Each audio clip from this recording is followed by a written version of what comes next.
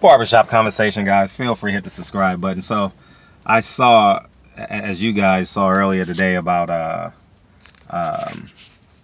O'Sullivan fighting Triple G. Man, boxing fans are sometimes the dumbest fans in the world. Obviously, some of the most loyal fans, but if Triple G and Tom Loeffler was selling oxygen, dumb boxing fans will buy it. I don't care what anyone says. There was many formidable opponents from the IBF mandatory. I don't want to mispronounce his name. All the way up to Jamal Charlo early on, and Demetrius Andrade said he'll fight it on 24-hour notice, right? So at the end of the day, I don't want to hear what no one has to say. Tom Loeffler and Triple G don't want to fight the best.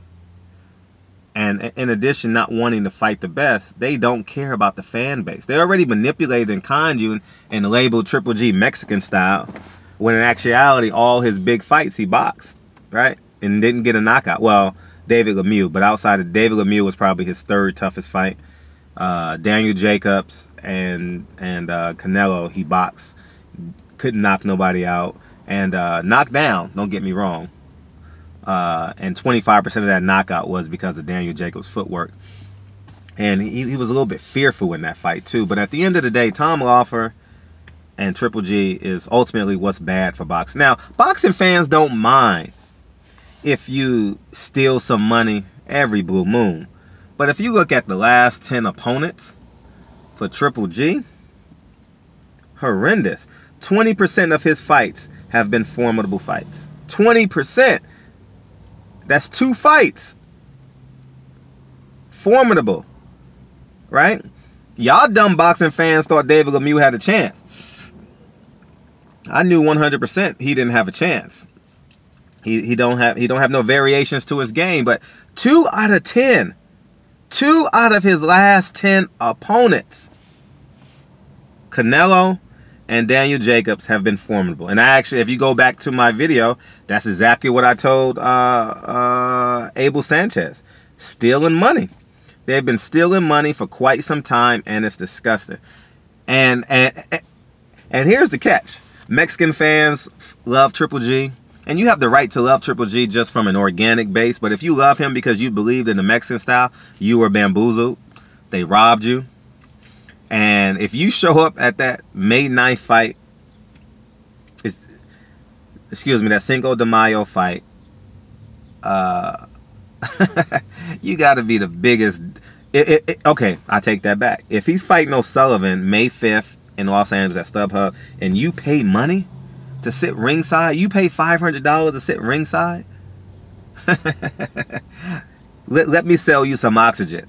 Let me sell you some dirt, inspired by where Jesus walked. Right? People be buying that dirt, that water, that holy water and shit that says it's from the Red Sea, the Dead Sea, and people really buy that shit. You could be all the way in Toronto, Canada, and they put on there, oh, water from the Dead Sea.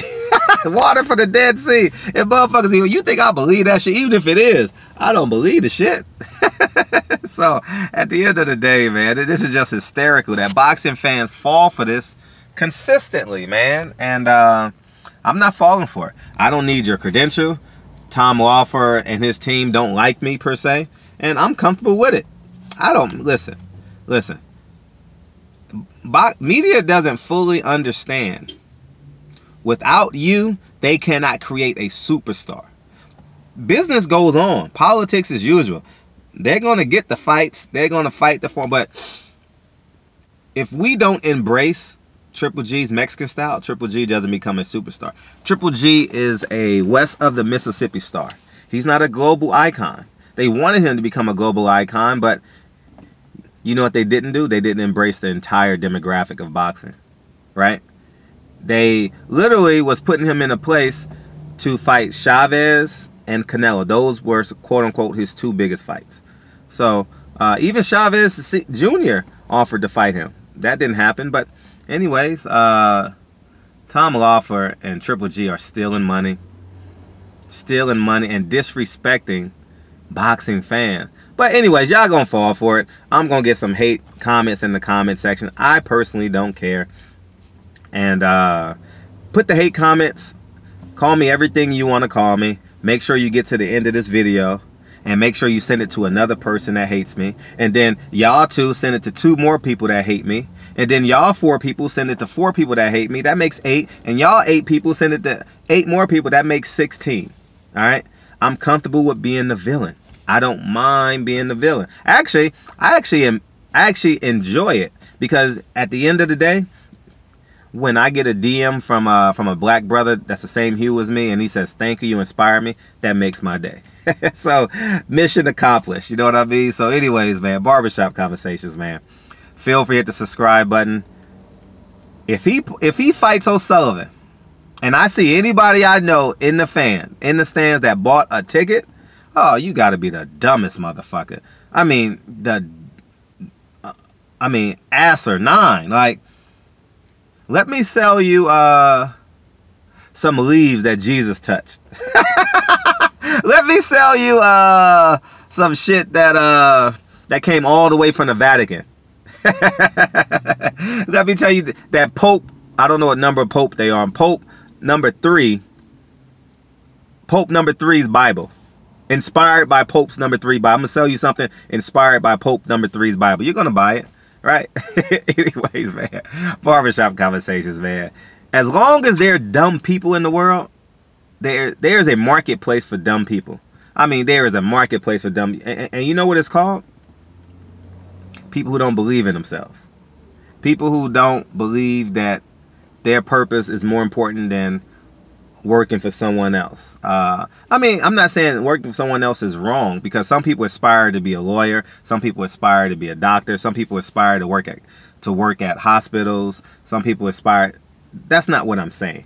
But if you're just at your job pushing papers and typing enter, you know what I mean, lack of inspiration, you just fall into auto mode every day, autopilot, enjoy that. You're the same person that's gonna say, "Oh, Triple G is a hell of a fighter. He ain't fought nobody. 20% of his fights are the last 10. Can you? That's disgusting." Anyways, man, y'all don't care. Y'all don't care. I'm just speaking to.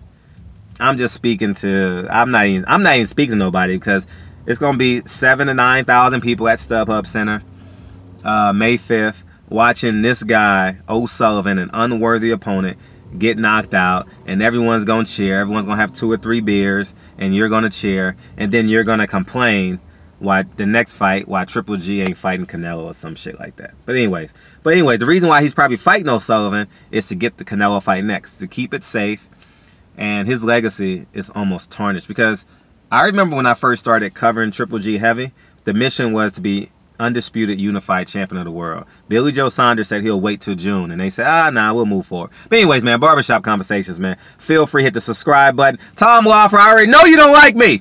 All right, your team done told me you don't like me, and I'm comfortable with it. I don't need your credential. I don't need none of that. I'm gonna tell the truth. If you don't like the truth, you don't like being held accountable, I'm comfortable with that. So anyways, have a great day. I'm off to the gym. I'm about to go work out. First, I'm about to go run. So if y'all want to come catch up with me, y'all gotta go run these 4 miles with me. Barbershop Conversations, man. I know I got some haters. Oh, y'all burning. I love it. Haters, put all the hate in the comment section. Feel free, put all the hate in the comment section, and then send it to your other friend that hates me. I had a guy yesterday. This is how I know the hate is real. This is how I know the hate is real. See, your energy can't hide your hate. It can't hide your hate. The motherfucker said, he'll probably watch this video, and he said, "See, I'm always a gentleman. Always, 100%. The contemporary gentleman always wins." Man, I learned that a long time ago.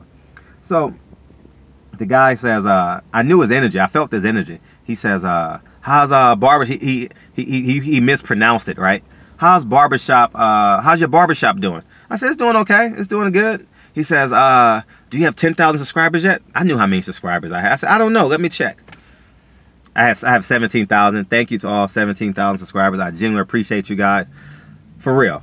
And then he said, he walked away like, ah, he was so disappointed. He was so disappointed, man. I felt this hate coming. I felt this hate, man. Them keyboard warriors, man. I love it. Keep on hating and send it to your friend. Keep on hating and send it to your friend. Send this to Tom Loeffler. Tell him he's stealing money and he's disrespecting boxing fans. Only 2 out of 10 fights has been formidable against Triple G his last 10 fights. William Monroe, Dominic Wade, Martin Murray. I done forgot the other half. So anyways, man, Barbershop Conversations, man. Feel free, hit the subscribe button. And actually, before Daniel Jacobs and Triple G, his last 8 opponents, his last 10 opponents prior to that have been bums. Not bums. I'm not disrespecting the opponent, but they haven't been on the A level. All right? They have not been on the A level. So anyways, man, Barbershop Conversations, man. Feel free to hit the subscribe button. And I'll talk to you guys real soon. Peace.